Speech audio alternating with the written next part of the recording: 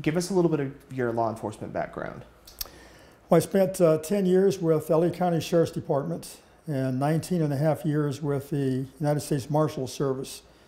In the past 5 years with the U.S. Marshal Service, I hunted fugitives.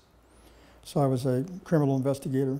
So you've had extensive years of law enforcement. Yes. And have you handled missing persons cases? Then after retiring, I specialized in, as a private investigator, is locating abducted or missing children, mostly involving parents, custody, where one parent takes the child and out of state and so forth. So cases like this are not unfamiliar to you? No. Give us your thoughts, I guess from the beginning of this case, when you started hearing about it and following it, did any alarm bells go off in your head? The fact that it's a remote campground, and the fact that DeOrr Jr. had cowboy boots on that was too big for him, so he would walk out of them if he tried to run, particularly on rough terrain. And so what alarmed me is that when the search began, the search didn't take that long to begin once he was reported missing. Several people showed up for the initial search. And there was no cowboy boots found. There was no clothing found. And that alarmed me that with the number of people searching and he couldn't find anything, they couldn't find anything that would say that he was there. The search dogs, cadaver dogs, as well as the search dogs, couldn't find anything. They couldn't be on scent and find anything. There were some wolf dens that was searched, a bear den was searched, and nothing was found. So this tells me that he probably was not called off by an animal. And he couldn't have gone that far, being 2 years old in that type of terrain. If he wandered off, he probably would have been found. So that's an army. Well, that sounds kind of fishy to me. I always like to think outside the box. And so that's why even Sheriff Bowerman said that he probably was not abducted, but maybe a possibility. And so the Sheriff's Department and Lemhi County, as well as Bonneville County, had to do their job. Initially, they suspect the parents. And I knew, knowing DeOrr personally from my association from before in Montpelier, that I could never imagine him doing anything like that, because he loved his son. That was his son. That was his blood. That was his heart. That was his life. That the parents would not be involved in anything sinister. So you start looking at the other people involved who was at the campground. Look at the grandfather. The grandfather was in ill health on oxygen. The other gentleman, Isaac, who was there, he was a person of interest. So I think outside the box. So I think there has to be another possibility. And I'd rather think that I feel that he was abducted. Everything points to an abduction. Why wasn't an Amber Alert issued? Didn't fit the entire criteria for an Amber Alert. There was no vehicle they could give. There's no mother or father or suspect that they could name as being with. So this is why it didn't fit the criteria. And don't get me wrong, the Sheriff's Office in Lemhi County did their very best. The search coordinator was a good man. He had prior law enforcement experience in Nevada before he coming up to Lemhi County.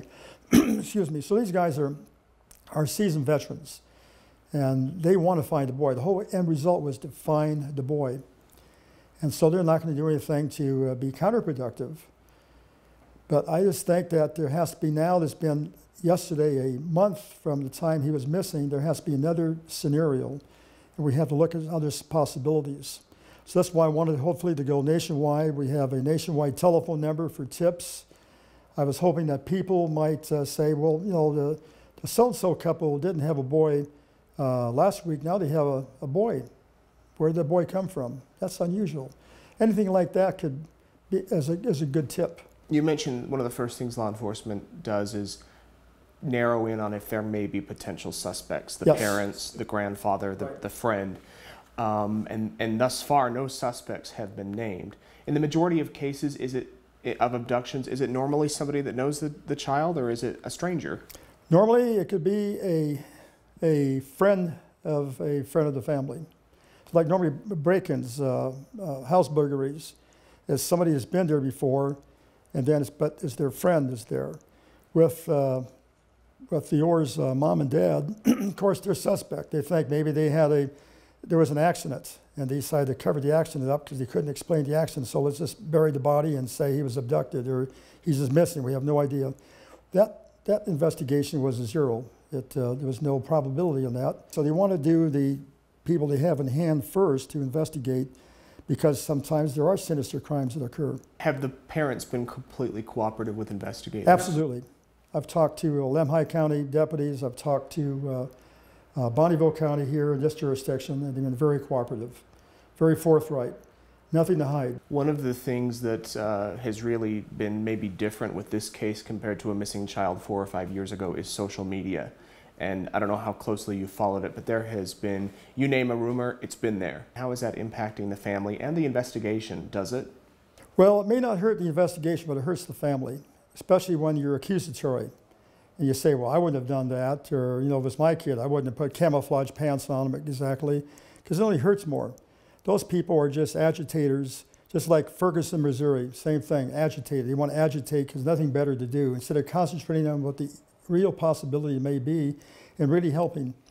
Now, when I was up in Lemhi County, I've interviewed people who were on the sex register list to clear them. Were they cleared? They were clear, yes.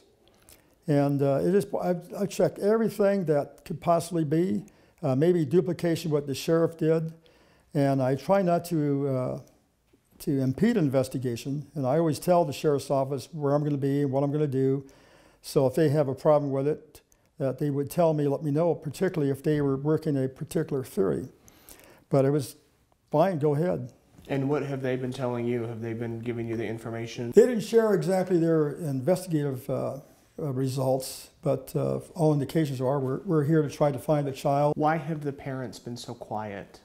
Of course, a few people out there in the social media have accused them of doing things, and my advice to DeOrr and to Jessica was to cooperate, keep the hope, and I told him, I think your boy is probably still alive out there. It's better to think he's alive when somebody has him rather than, well, he's dead, but we don't know where the body is.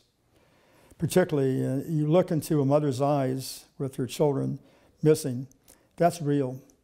And I don't think the parents did anything that any normal parents would be involved with going to a camping trip. I mean, everybody's pointing to, it was with the grandfather, I thought it was the parents, and I was here and there. Things happen. And I don't think anything was planned, that if anything sinister happened. This was just a possibility of somebody who was lurking in the shadows. As an example, we're trying to follow a lead at the stage stop. When they went into town the morning after they arrived to make a few groceries up, they bought some French fries for DeOrr Jr., and there was a man who was staring at this little boy. And this made Jessica feel kind of eerie that this old man was staring at the boy. That's unusual, but I haven't found out what this person is yet. And this was up in Lemhi? Yes, up in Lemhi. They stopped for French fries? Yes. And there was an old man staring at their child? Just staring at the child. A lot of times, an older person, the grandparent will stare at a child, but this kind of lends to possibly my theory, maybe this man, so that's my grandchild. That's my grandson. Maybe because of a grandson that passed away years before. A lot of things happen. A lot of people will simulate and see somebody that reminds them of somebody else. So if you were the lead investigator on this case, believing that there is an abduction, that he was abducted, where do you go from here? Well, hopefully counting on the media to take the case up and take an interest in it, and want to cooperate by broadcasting our nationwide tip line that we just put into effect this morning, and to try to get the word out, take an interest, and try to have the people out there be involved. A lot of good people out there. There's a lot of people out there that like to stir it up and muddy the water for no reason except just to do it. But there's a lot of good people up there that will look and be surprised how many crimes are solved by a person just observing or hearing something, and this is the tip of the iceberg that leads eventually to solving a crime. I honestly believe in my heart of hearts that these are grieving parents, and I want to hope that they feel like I feel, that somebody out there knows something. We just have to get the word out and bring DeOrr home.